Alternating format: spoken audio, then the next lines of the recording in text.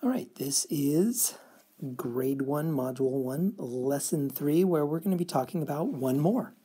We're going to be using objects to talk about one more. So here it says, how many objects do you see? Draw one more, and then how many objects are there now?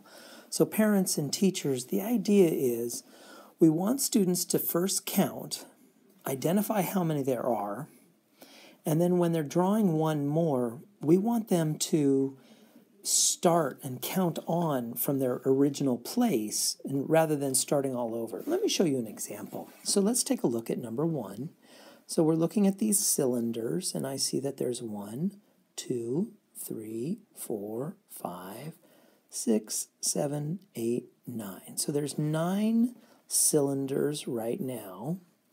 And we're going to draw one more. It says draw one more. So I'm going to draw one more cylinder. And now how many are there? Well, we don't want students to start all over and count. 1, 2, 3, 4, 5, 6, 7, 8, 9, 10. Really what we want students to do is to count on from that original value. So originally we had 9. So we want students to say 9, 10. So 1 more than 9 is 10. So 9 plus 1 is 10. So what would our number bond look like? It would look like 9 and 1 is 10. Now parents and teachers, remember over here, students can swap the 1 and the 9. They can have the 1 on top and the 9 on the bottom. The thing they cannot swap, in this case, is the 10. We need that 10 to be right there because it's the whole. 1 and 9 are the part. So let's continue practicing.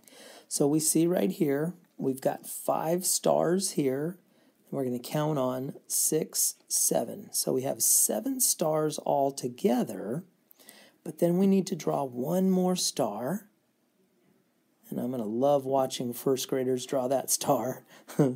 And so we had 7, and we drew one more star. So how many stars do we have now? Well, we're going to start with the 7 and then count on one more. So 7, 8. And we probably want to see our students point a finger out to show one more than 7. So 8 is 1 more than 7. So 8 is equal to 7 plus 1.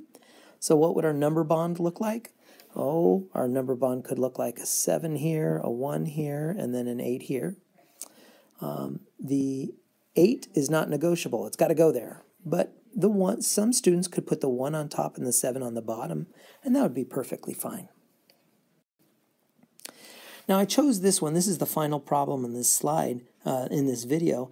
I chose this one not because it was hard, but because I think I see a typo.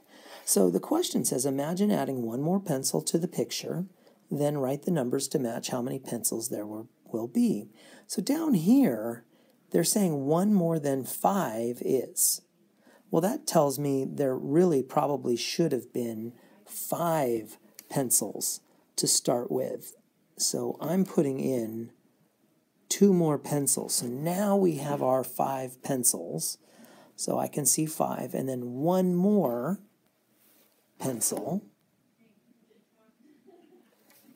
gives us 6 pencils altogether because we had 5 up here, and then you say 5, and then you kind of use a fist, and you say 5, and then 1. 1 more. So 5, 6. So 5 plus 1 is 6. So what's our number bond going to look like? Our number bond is going to look like a 1 right here. So let's get that 1 going. And then 5 down here. And then our whole is a 6. So our number bond looks like that. And that wraps up Grade 1, Module 1, Lesson 3, where we are counting and we're doing one more. So things like 5 plus 1 equals 6.